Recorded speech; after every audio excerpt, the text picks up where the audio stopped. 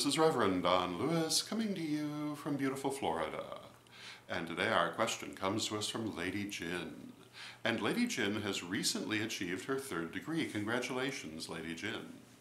And she has this question, what she refers to as the ever-controversial question of whether to blow out your candles or snuff them out.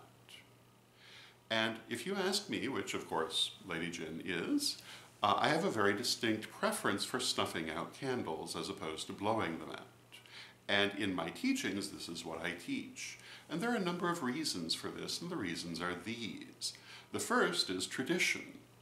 In the background that I come from, it is traditional to snuff them out. This was a common practice for working with candles in both magical and mundane situations historically, and it is very common in magical circles.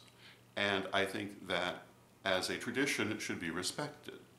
One of the reasons for that, it's also more dignified, I think, to snuff them out than to blow them out. And when you're doing public ritual, that can be important.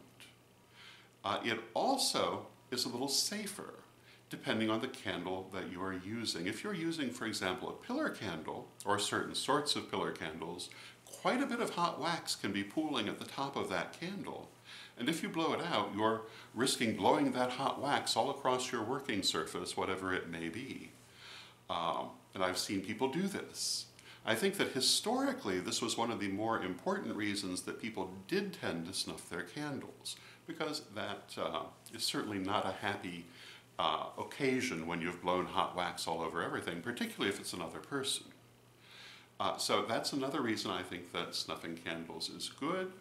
The other is that it's much more precise. Although it certainly is possible to go to snuff a candle and be unsuccessful, I think it happens much less often than when you're trying to blow them out. And depending on what you're doing, trying to put out your candle and failing is not always a good omen. Now, of course, there are different circumstances when working with candles, and you want to interpret omens according to what you're doing.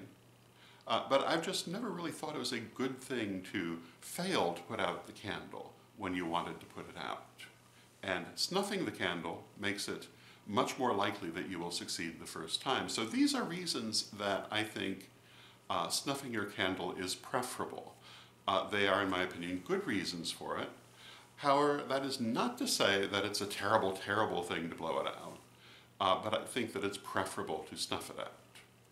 Now, having said that, part of this question is also the idea that if you blow it out, you will offend the fire elementals because you put out fire with air. And I think that's ridiculous, to be blunt. And if that were the case, if the fire elementals were going to be angry because you blow out a candle, 90% of the fire elementals would be angry because most people blow out their candles. And that's not what I see.